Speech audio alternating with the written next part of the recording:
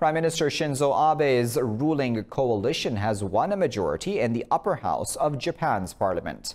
The coalition won 71 out of 124 seats, but the Liberal Democrats-led alliance fell short of securing the two-thirds majority it needs to revise the constitution. The government now controls 141 seats in both houses of parliament, well short of the 164 needed. Abe says the election results show popular support for an amendment to Japan's pacifist constitution. Even if approved by parliament, any constitutional revision must be put to a national referendum.